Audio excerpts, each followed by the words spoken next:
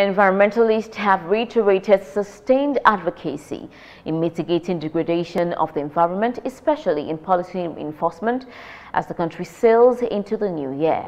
The effect of global warming, single plastic use, and all other environmental issues of major impact is teaching young people how to work towards preserving the environment. Anybody who wants to achieve any major thing must carry the youth along. And because the awareness about the powers that lies in the hands of the youth, the awareness is becoming more and more known.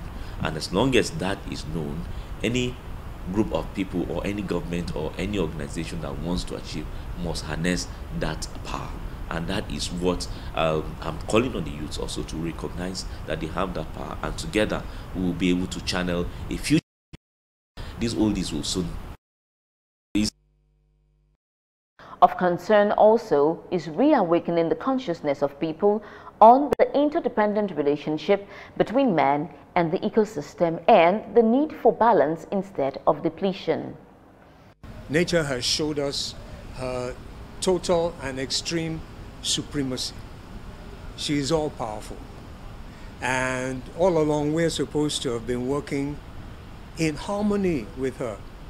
Just like every other creature, every other living entity within nature, within the environment, works in harmony with her. You give some, you take some, you balance it out.